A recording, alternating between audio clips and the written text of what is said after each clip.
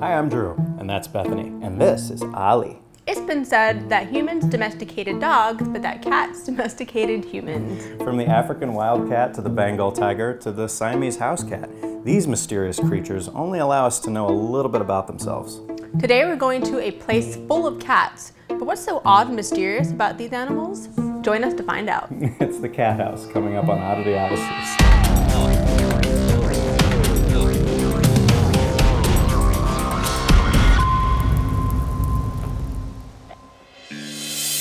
Yeah, I just don't understand why we couldn't have brought Ollie with us. He hates the car. It's an environment that he can't control.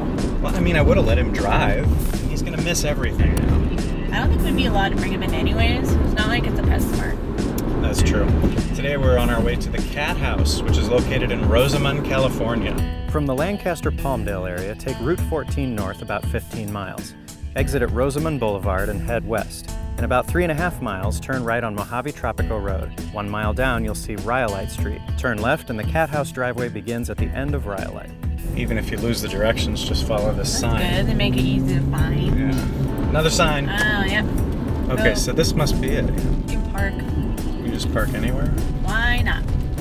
So what is the Cat House? Simply put, it's a compound devoted to the preservation of endangered cat species. In fact, it's home to dozens of species from around the world that are endangered. Good thing we didn't bring Ollie. They would have tried to admit him as a rare breed. Yeah, that's true. Well, let's have a look.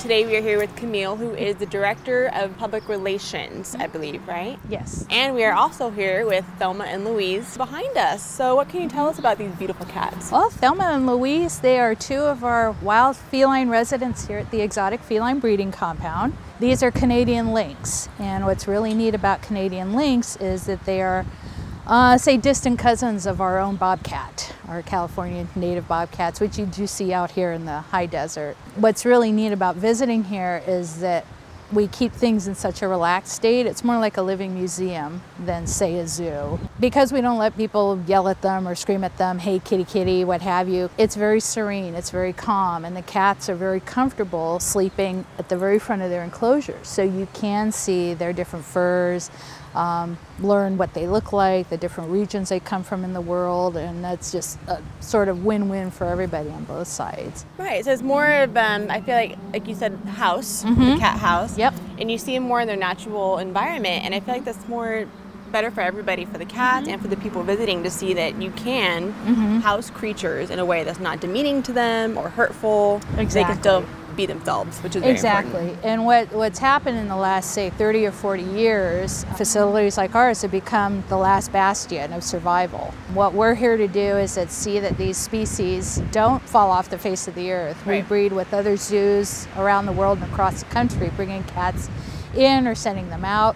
And the compatibility would depend on the age and the genetics involved. We want to make sure we have a very strong genetic line that's going to go on. When you're breeding endangered species, sometimes you only have like a few hundred of that species. So trying to find a compatible mate, sometimes a challenge. Right, so we need an online dating app for there these you cats. Go. It's like an eHarmony for cats. We'll figure something out for you guys, don't worry. Exactly. Can we see what else is down over here? We can walk on. This place is huge. You don't realize it when you're outside that there's so much in here. No. Do you guys build this yourself? Do you kind of just put things in and let the cats do their own thing? The larger enclosures were built probably about 20, 30 years ago. They were expensive to build, not at all really in the realm of practicality, but they're pretty to look at for visitors. Running water and everything. Running water, the ponds. They have the dirt floor, a nice den box they can go into, some toys scattered about. There are signs in front of all the enclosures so that even if you don't see the cat, you can see what you're looking at in there. Tori's taking a little nap somewhere. Tori's taking a nap. She's not at all a morning person. I understand that, Tori. You're my soulmate. When the facility was founded in 1977, we probably didn't start with more than maybe 10 or 15 animals. Today, we're somewhere between 70 and 75. Wow. Yes. You guys have done a lot of work 18 here. species, a few subspecies within that, so all told, probably over 20 different kinds of cats that people can see. And that mountain lion still hasn't come out. Last time she was making I couldn't tell what the noise was. The screaming noise, yeah, the barking noise, I thought maybe it was noise. coming from a plane or something somewhere, and I was like, oh no, that's the cat that's doing Oh, this. there he is. Again, you have a cat that's colored the same as its background. I mean, this is why cats are so good at what they do. They're so See smart. the big rock and see the little rock with furry ears? I thought you were a rock. We have a little vocality going on.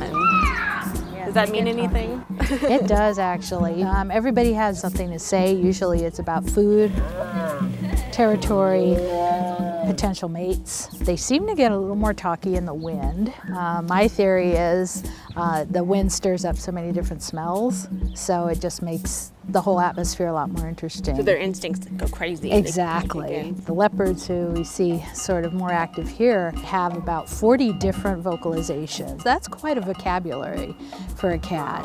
And again, it all means different things. A nursing mother has different little noises she makes when she's calling her cub. You know, if it's in trouble, calling her to them. You know, discipline is another language. You're in trouble. Yep, and they do. Mom's responsible for discipline, and the noises vary. Hi, handsome. What are you doing? Oh, we just got up.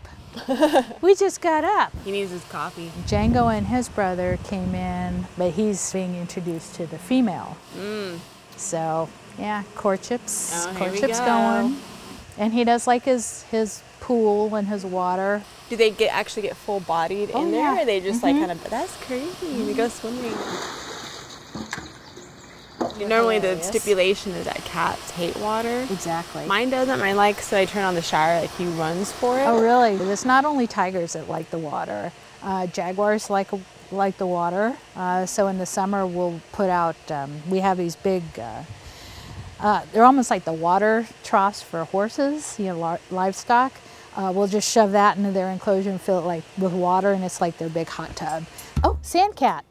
You're out. Hi, Kitty. He says, oh my God, I'm spotted. You look like my kitty at home. Aren't they cute? They're so cute. Oh my gosh, they're so cute. Look at that big head. You can see he's sort of stripy, and he's got the coloring of the sand. Like, I could have easily mistaken him for a house cat. Easily. I'd been like, oh yeah, that's one you can take home, right? No. Yeah, no. Very mean. Looks can be deceiving. We had 12 born. They've all since gone to other facilities. All the kittens were mother raised, so they were all mean and angry, hissy things. I bet you're cuddly. Yeah, nobody knows. There is a misconception, I believe, that you guys are a rescue facility. I hear that's a popular misconception. It is, you know, and there are not a whole lot of places that house large cats. And most people, when you do hear about them, when we do hear about large cats in the news, they're running around somewhere. They're in a rescue somewhere. You know, we are not a rescue way station type of facility. We are an active breeding, endangered species conservation, preservation facility. Right. And you're a volunteer-based, right? So a volunteer donation. We do have a zookeeper staff that's on site. We take the utmost safety standards with all our staff and volunteers. Right. Make sure everybody knows what they're working with. These are carnivores, they're predators, and they're just trying to live. Exactly, they're just trying to live. Everything's by instinct, you know? I hear that there's been a bit of an issue revolving around the high-speed rail that they want to build in this area. Yep. Can you talk a little bit about that? Sure. It's, well, you know, it's the California High-Speed Rail Authority. It's, you know, become almost national news. Our state's attempt at building this project, the facility heard a couple years ago, they want to lay the track right on the other side of our center, between us and Willow Springs. It's probably about a mile. A little shocked, very dismayed, because at the time, the previous route was going to be on the other side of Sierra Highway. A little quieter, a little less disturbance, so it's caused some consternation with us, with the animals we house. Cats like a lot of serenity, they like the peace and quiet, so we're very concerned. We've made some attempts at communicating with the state authority. I think it's still under a decision-making process. I mean, we're probably years away from seeing that project come to fruition, and in the meantime, we're watching it carefully. So we learned a lot more today than we thought that we would. So thank you, Camille, very much. Very welcome. It's very important work that you guys are doing here. Thank It's you. unique, it's beautiful, it's something that everybody should appreciate. So don't forget to check out the website for more information.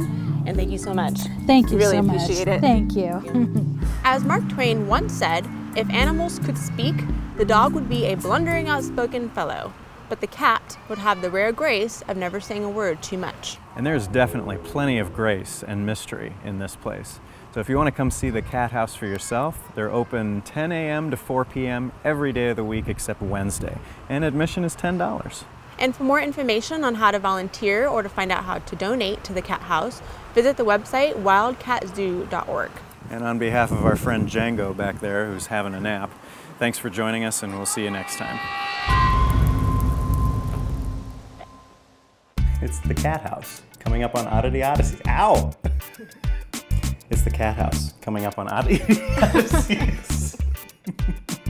Right in the eye, you vicious animal. No, this is great though, because he's biting. I love it. Can you hand me his paw so I can put this in my thumb so I can... That one? Yeah. Oh, good job. All right, here we go. Join us to find out. It's the Cat House, coming up on Oddity Odysseys.